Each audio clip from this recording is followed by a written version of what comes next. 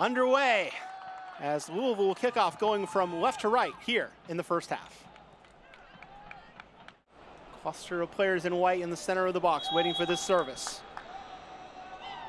Lefty ball in towards goal. Campbell off her line. Chance now headed by Oyster. Big header from Oyster. Still loose. Volley from Olofsson is saved. And finally, Letsko will find Prince, and now the counter is on for Houston. Prince looking for some help. She's so good defensively. Just taking another replay of this, and just that header just back across. You can see just keeping it in the mix for Racing. Another does go off the hand. Now some space for Nadia Nadim to make something happen. McCaskill charging up the right side to assist her. Nadim beats one. Nadim takes the shot, but right into the chest of Jane Campbell. Good idea. Hard to beat Campbell from that far out, though. Poked away. Now played up for Rachel Daly. Good ball inside. Chance now for Letsko, but right at Betos. This is the second wasted opportunity from Nichelle Prince down this right-hand side, and she knows it. Just not a good ball into the box, but you feel as if a goal is coming from this Houston Dash side. Doesn't come in the first half, though. We'll go to the locker room scoreless here between Houston and Racing Louisville. Impressions of that half. We'll see if either team can break this one open here after he scores first of Alex Billiter. Checks the watch and gets us going here in the second half in Houston. But you look at where McCaskill is picking this ball up.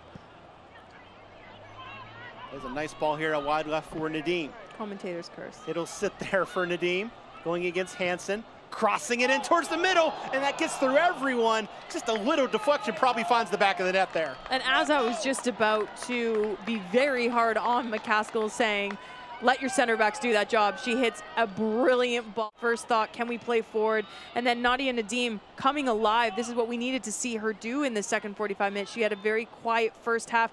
Great ball into the box and just no run. It was interesting. It seemed like Millay almost tried to make herself small, though, like she thought somebody was coming far post that had a better angle than she did. Groom, nice ball in for Prince. Played inside for Daly. Daly shot, and there's the first goal of the night. Louisville nearly scores. Back comes Houston the other way, and they find the back of the net. She only needs 38% because you look at this, it's a brilliant little touch inside. Shea Groom coming alive, slipping this pass to Nichelle Prince. Nichelle Prince knowing exactly where Rachel Daly is in a dangerous spot. I love that Rachel Daly doesn't take this extra touch. She is a goal-scoring threat. She knows exactly where the net is. A 3 at the back with wingbacks. The Fox one is a head-scratcher for me. You're down a goal against Houston. I feel like they've done a good job containing her, but it's someone that you want on the pitch in order to add that distribution and the ability and that attacking presence to get up and down. So very much an interesting bringing Fox out. Ashley's been brilliant, but I think Fox has been doing good as well. And then subbing in 2 defensive-minded players when you're 1-0 down is interesting from Kristie Hawley. Yeah, I think this is like for me, which is interesting because, like we said, ball up the left side, trying to shake Shea Groom loose. Will do so. Groom trying to save that ball. Will do so. Chance for Prince. Goes low, but right to Betos. The women's ICC up in Portland. Prince is loose again. Going left for Letsko. Ball inside for Mewis. Slide.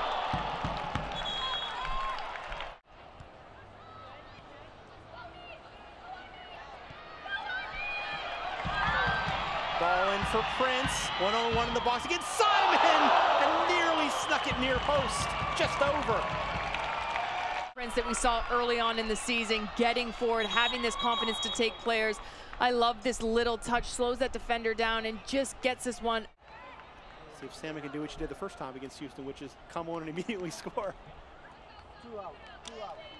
And it almost looked like Salmon was changing the shape to that diamond midfield that we saw last match. That tactical adjustment, bringing these 2 players on the pitch. Love to get forward, add a spark within this side. So delighted to see these substitutes happening.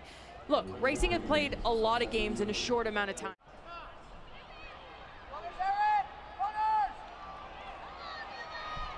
Cross in towards Daly.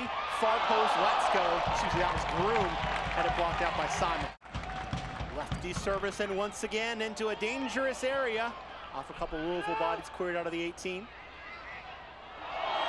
Collision there. Balkan called for the foul and dropped. To balance out this team a little bit more, you see loads of point of attack coming down this right-hand side with Nichelle Prince and not a lot of down this left-hand side with Latsko, so I love this substitute.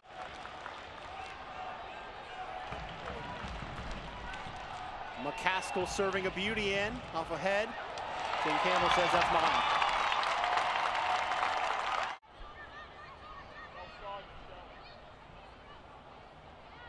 Forward from Hendricks and a whistle here. And a yellow card. Houston and a good shift from Sophie Schmidt. She'll be replaced by Gabby Seiler.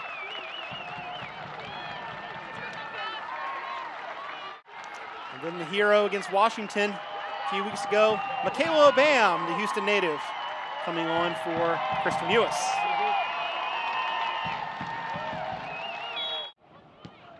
As a sub, if not a starter, in the CBS Sports Network game against OL Reign. She saw on that upcoming schedule as the yellow was shown to Erin Simon for that tackle. Then you saw that brilliant little touch into the box for Rachel Daly. Fabulous. So I like this sub coming in, though. I think Vasilev is really another player that has proven when players are gone for international duty. Gets through everyone for a Louisville throw-in. About a minute and a half, give or take, for Racing Louisville to try and get a goal back, and a whistle here. Yellow card to Vasali.